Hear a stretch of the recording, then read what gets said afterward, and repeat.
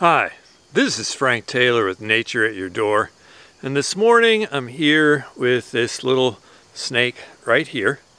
And the reason I wanted to do an episode on this snake is because over the last 35 years where I've been teaching biology in this little town in Southwest Virginia, I can't even tell you how many calls I've gotten about people who think they have killed a copperhead. And they said, "Hey, Mr. Taylor, we just killed a copperhead. Do you want to see it?" And I said, "Yeah, I want to see it, but I don't think it's a copperhead." And 99.9% of the time, it's been one of these little black snakes. The other thing I wanted to point out in this episode is that you can't always tell a poisonous snake by a triangular head.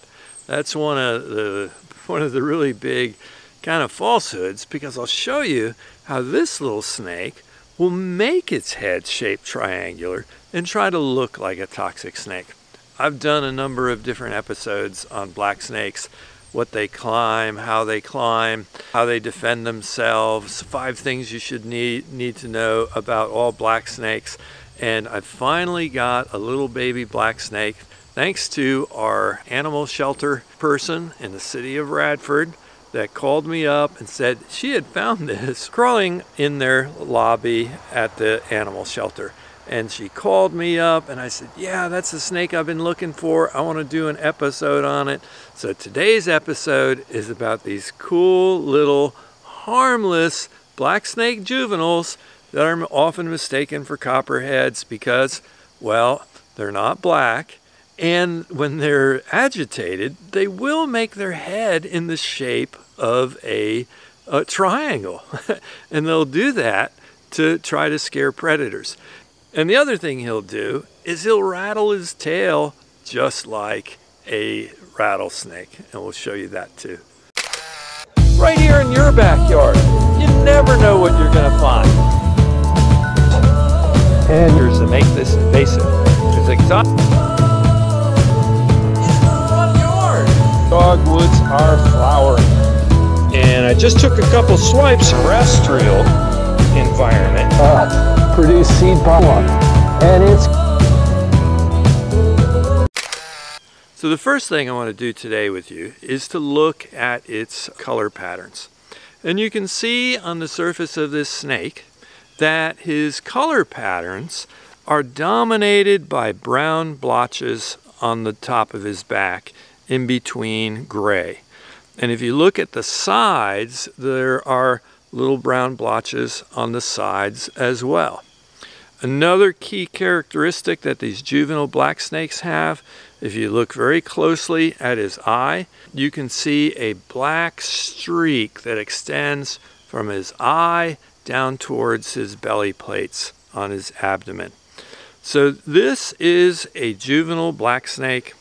Juvenile black snakes are not black.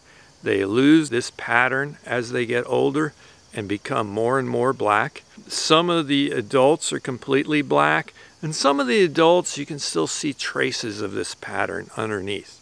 Now, how does that differ from the copperhead? Well, remember, looking at here, what you want to watch for to see that it's not a copperhead is that these blotches are intact on the back and surrounded by gray. In a copperhead, the blotches appear as hourglasses, and the hourglass is wide at the bottom near the belly, gets narrower right on the surface, and then gets wider again on the next belly. So you need to look for the brown hourglass on the copperhead. So you can see, again, the black snake juvenile has brown blotches on a gray background and other blotching around it, but that's sort of the key thing to look at. Copperhead has these blotches, but they're in the shape of hourglasses. So copperheads always look for the hourglass shape. And also, I think they're just so distinctly colored, I don't know how you could make the difference between them. The black rat snakes are very slim-bodied, while the copperheads tend to be very heavy-bodied. Now, if you look at their heads, when he's relaxed like this, his head does not look very triangular. But when he gets agitated, does that to mimic a venomous snake like the copperhead. These are non-venomous, and when he gets agitated and upset with me, he will actually bite me. But he's so small and his jaws are so weak that when he bites, he doesn't even clasp on, he doesn't break skin. These guys are really, really very harmless. So what can these little guys do to defend themselves? Well, one of the things they'll do is, of course, to make their head triangular shape, as you've seen. And the other thing they'll do is they'll try to vibrate their tail and the dry leaves and mimic the sound of a rattlesnake. And here you can see this guy doing that right now.